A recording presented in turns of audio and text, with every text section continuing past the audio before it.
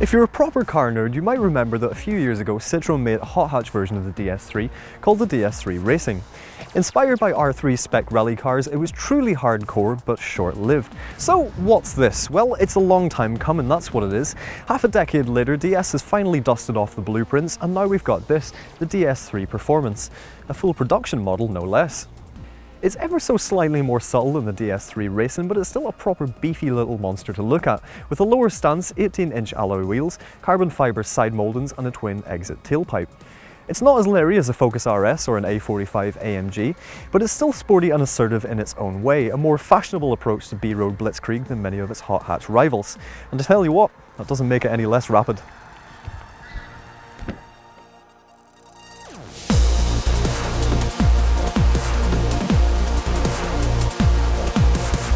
So here's the specs, 205 brake horsepower and 300 Newton meters of torque from the same 1.6 litre turbo 4 that's in the Peugeot 208 GTI, along with sports suspension that's been lowered by 15mm. Track's been increased by 26mm at the front and 14 at the rear, while there's also a Torsen limited slip differential and a 6-speed close ratio gearbox. Quite similar to the GTI then, but DS says that this car is meant to be a bit more everyday, with its own set of damper settings, spring rates and steering that's a little less weighty than the Pugs as well.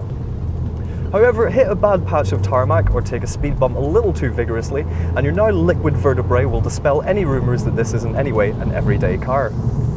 Partly that's due to the suspension, but the steamroller sized wheels also play a role, with skinny Michelin Pilot Super Sport tyres stretched so thinly over them that they look like they're almost painted on. Refinement is definitely an issue then, with lots of tyre roar and also wind noise that creeps into the cabin, while the shortened gear ratios mean that the car sounds boomy at motorway speeds. Enough of that though, because it's fast, like really fast. The engine revs high and hard until it hits the limiter. 0 to 62 miles per hour takes just 6.5 seconds, and it will rocket all the way on to 143 miles per hour if you show it enough tarmac. Throttle response is immediate, there's loads of grip, the steering's got a nice weight to it as well, and the car feels at all times precise and balanced. Tip it into a corner quickly and you can really feel the front diff work its magic as you start to apply the power again. However, there are a couple of little niggles that I do have with the car. For a start, the driving position is a little bit awkward and visibility isn't amazing either. The clutch is a little bit light and a little bit high, while the big Brembo brakes do an amazing job of scrubbing off speed, but they bite so sharply that they can be hard to smoothly apply when you're quickly approaching a braking zone. The one major problem that I have with the DS3 Performance though, is that it just doesn't feel all that fun. It's not to say it's a bad car, because it isn't, there's a little sense of thrill. It feels a little cold, a little clinical. Again, it's far from terrible, because at all times it feels fantastically controlled and fast enough to snap knicker elastic, but in a way that's almost it. It's just fast. Hot hatches, French hot hatches in particular, are meant to be fun, but to me this just doesn't feel as immediate, as lively, or ultimately as enjoyable at full pelt as something like a Fiesta ST or a 208 GTI.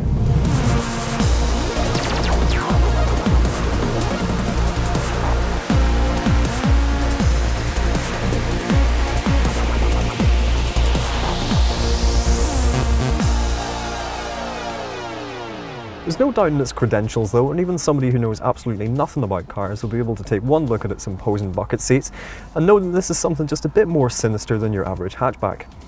Aside from that, it's pretty much just regular DS3 though, right down to the integrated air freshener up here, although some people might find the gold dashboard just a little overkill.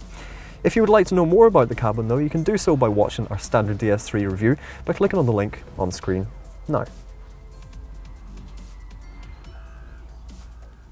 It is well equipped though, with things like a new 7-inch touchscreen infotainment system, a reversing camera and automatic lights and wipers. Sat-nav is a pricey option though, as you'll either have to cough up $1,000 for the GT pack or opt for the higher performance black trim. These large seats do take up quite a bit of room though, and as a result it can be hard to clamber in and out of the back. Once you have managed to wriggle your way in, head and legroom are tight, and so for anybody over 6 foot, you mightn't have the best time back there. The boot at least makes up for the car's lack of space, with 285 litres, which is more than rivals like the Audi S1 and the Mini Cooper S. Fold the rear seats down and you get 980 litres, which makes it one of the most practical cars of its size and of its type. The DS3 Performance is priced from $22,995, while our Performance Black model with a couple of neat extras like the paint job costs $23,345. But get this, DS says that this car can return up to 52.3 miles per gallon with just 125 grams per kilometre of CO2, making it one of the most efficient hot hatches around. In truth, we've only been getting 35.7, but we have been driving it rather vigorously.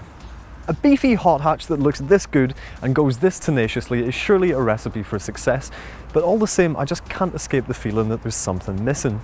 Aesthetically, mechanically, functionally it's all there, but there's a chuckability, a sense of joy that the hot hatch greats exude, but that this one just doesn't seem to. It's almost as if it feels a little bit above it all.